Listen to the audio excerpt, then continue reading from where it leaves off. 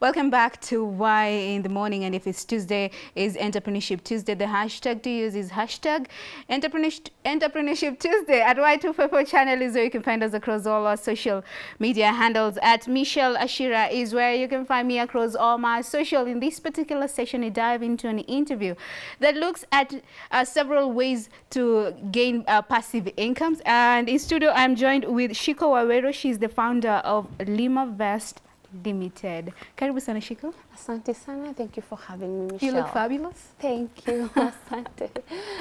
Welcome to Why in the Morning. And for the couple of people have met you right already online, right? Yes. So for someone who's meeting you for the first time, apart from your title as the founder of LimaVest, so who's Shiko Wawero? Shiko Wawero is a wife. She's a mother, a sister, and I'm just living life. All right, explorer of life. So tell us more about what you do when it comes to LimaVest. Oh, okay. With LimaVest, we deal with real estate and agribusiness, where we empower our client financially by providing investment opportunities. Yeah, that is like we have few projects like the pineapple farming. Yeah, so with that you buy an acre of land, which was 360 and now it's 380 per acre. That comes planted. 360K? Yeah, 380. 380. Yeah, 380. Okay. Comes planted with pineapple. As LimaVest, we plant, manage, and get the market for you. Oh wait, let me get this. So I'm buying a land of 380K. Yes, per acre. Per acre. Yeah. That's already planted. No, of course, it's once you clear paying, then we plant for you. Oh, right. And we manage the farm for you and get also the market. Ah, that's one of ways to actually gain a passive income. Passive income. Yes. All right. So what else do you guys do? Yeah. So we had a few other projects that right now we are not doing them now. We had beekeeping, we had goat keeping, and now pineapple. And because of what we are currently doing, we have decided to focus on the pineapple for now. Okay, before we get there, about the new baby, talk to us about for someone who is in the, let's say, 24 to 35, someone who's just maybe from college and they have extra coin probably saved somewhere. What are a couple of ways to invest to just get passive income for a young person? Of course, it depends with the amount you have. Okay, let's work with let's not give exact amount. Let's not give a figure. So yeah, so it depends with the amount we have, and you see, like, or I'll give an example of our company. I remember when I was doing the beekeeping, there's investment in beekeeping. I was thinking of a young person, because it was as little as the 13,950. Yeah. So there was investment for that much. That was for one hive. Sorry, one hive. Like you could start with one hive and then continue adding.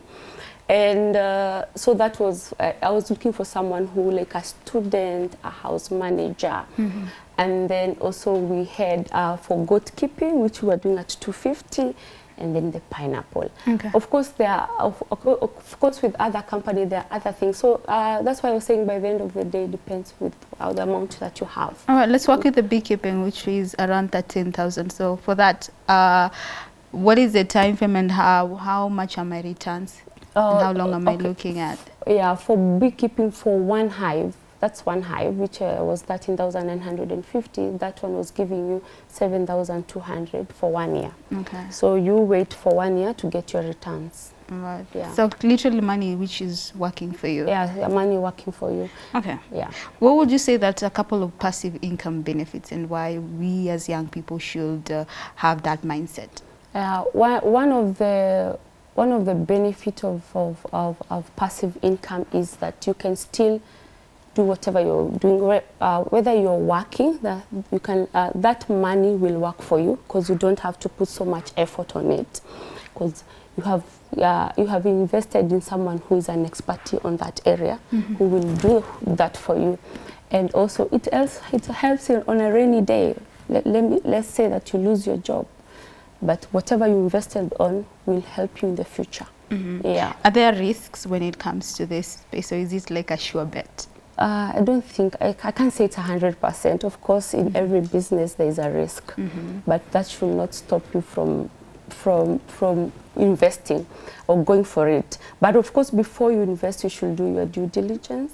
You should do your research and be sure that this is what I want to invest. So invest, check the risk, and be sure that you are getting into something that you know what you're doing. All right. Yeah. When it comes to LimaVest, how long have you guys been into the market space? And how was it during the first years of operation? Okay. We started in 2019, end of 2019. So what happens in we had just, like, I think November, and then 2020 came, and we were excited to start the business, and then Corona happened, like a whole year.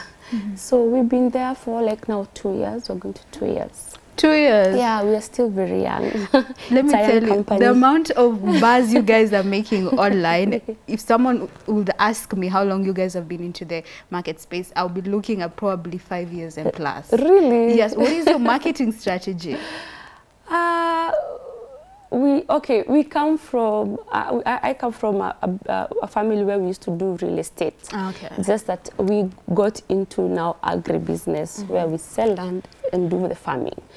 Yeah, so, yeah, what was the question again? The marketing strategy, you guys have made a huge buzz on social media. Yeah. Because I was saying that if it's not for now, that I know that you guys have been in existence for 2 years. Yeah. I thought we'd be looking at 5 years and plus. Oh, okay. We, of course, we came to, especially that time for Corona, when there was not much happening. We made noise on social media, because now that's where, nowadays, where everyone is. Yeah, we made noise there, everyone got to know us. And of course, from also our background of real estate. Okay. Yeah. Allow me to take you back. Yeah. You mentioned something about you coming from a background of real estate. Yeah. What did you study in school? Does it have to do anything with what you're doing right now? No. Okay, personally, I had not studied any. Personally, I was a teacher, a kindergarten teacher. But I also learned from the family business. I got to learn a lot. And I was also interested. With the farming, my mom was a farmer. And of course, when I was a stay-home mom, I also tried a couple of farming. And that's when I realized that this is what I want to pursue. Yeah. So real estate and farming. Yeah.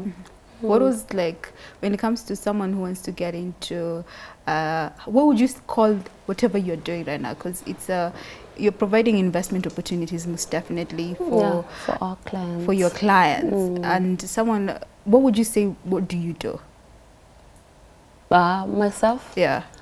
I'll just say I'm in I'm in agribusiness. Okay. I am a farmer. All right. And also I sell land. Okay. Yeah. So on that space, there's been a couple of stories that have been trending. Courtesy of, first of all, when we saw you with Diana Marwa, you guys were the best of the best friends. You guys on vacation together. I've seen a couple of videos on YouTube and all that. So you guys were close, and so there was a story going around that she accuses LimaVest CEO, which is Yushiko, aware of defrauding her friend. I think it was around 700,000.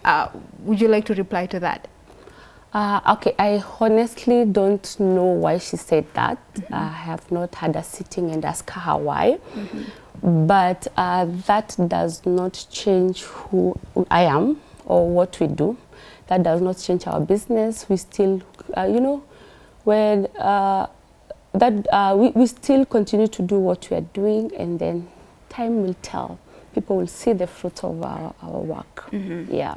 Okay. Yeah. For someone who's watching this and they want to invest or invest in a space of agribusiness or Yeah. even get into ways to just get passive income, what are a couple of things you should say that they should consider before picking up passive income stream? They should check whether that's what they want to invest in. Do their due diligence, check whether these lands are genuine, visit the place, see how it works. Yeah. Okay. Yeah. All right, let's now talk about the new baby on the block. So you guys are bringing in a new brand? Yeah, we're bringing in a new products. Also, this was the idea from the beginning, but this was the time that we wanted to launch this product. So from our own pineapples, because I told you we do pineapple farming in Malindi. So from our pineapple, we've been able to make our own wine, white, sweet and dry. Yeah, and it's called Sava. Yeah. All right. So looking back, the transition, because there's a lot that you guys do, because there's the beekeeping, there's pineapples. We talked about goats. Yeah, we talked about goats. And then there's the is beekeeping and honey one thing? Yeah, it's one thing. Yeah, we get the honey from the bees. All right. Yeah. So how are you guys able to like stay afloat, especially during this time of COVID-19, and how is the business so far? Just juggling all this segmented different products. The business has been okay. The reason in the beginning why we were doing the beekeeping and honey, we were just providing more opportunities to our client. But currently, because we want to focus on the wine, the Sava wine. That's why we have decided to focus on the pineapple farming, because we need a lot of pineapple to make the wine.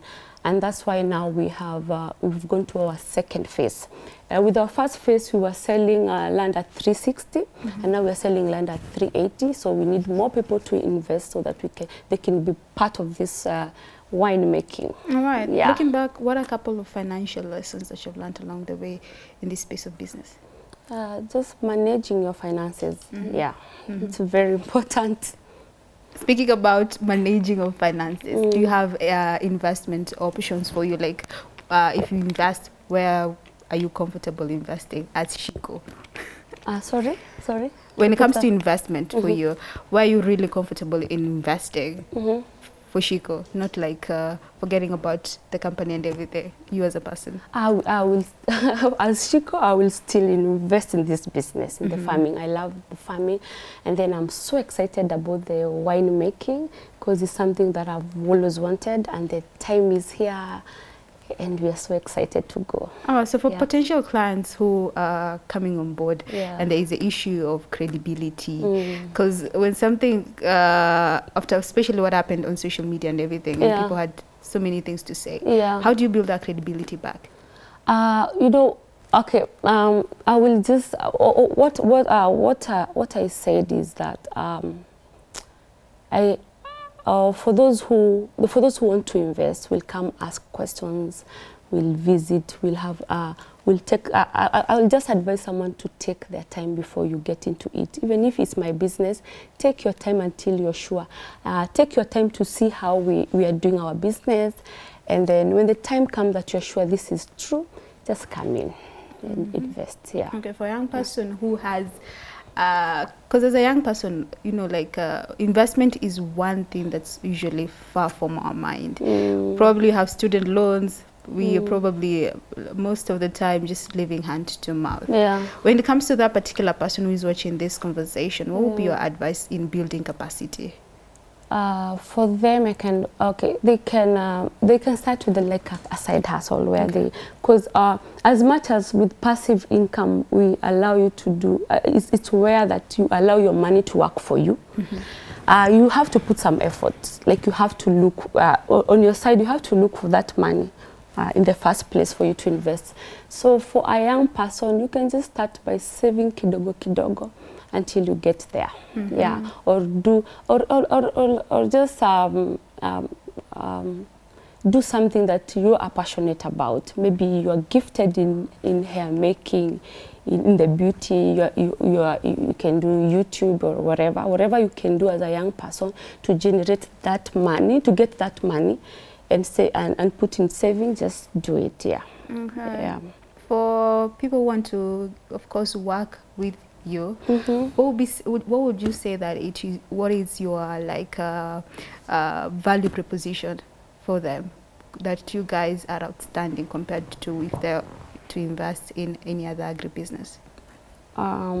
We are okay with with LimaVest. Okay, what do I say? Like your niche in the market. We are the with land. Sorry, most of these companies that invest in land.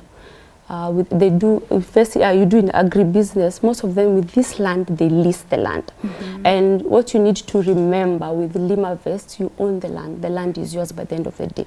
So with LimaVest, we sell the land at 380,000 per acre. That land becomes yours, and then you sign a contract with us for management, because the land is yours. You have to give us the permission to manage the land.